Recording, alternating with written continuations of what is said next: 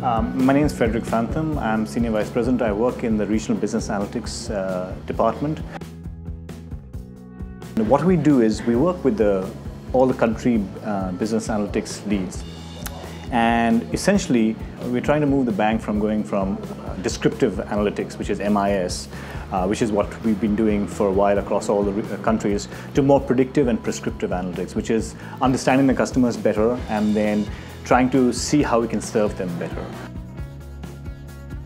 So the team consists of, as I said, we have a data science team that looks at new interesting technologies that are coming in, new interesting capabilities that are coming in, whether it's universities, whether it's vendors. So that's the data science team and our own internal data. And then you have the strategic initiatives team, which is really the project managers. They look to see how we can work with these external parties and work with internal parties to execute projects which are, offer new capabilities to our customers. Our idea is that you do more of these interactions, which you kind of bring joy to the customer and you build engagement.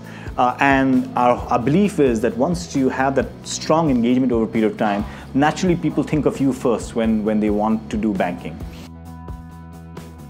Three things that I'd want to kind of focus on, that curiosity, that interest, that wanting to live in the future, the execution bias, and the ability to work with different people from diverse backgrounds, having that relationship orientation.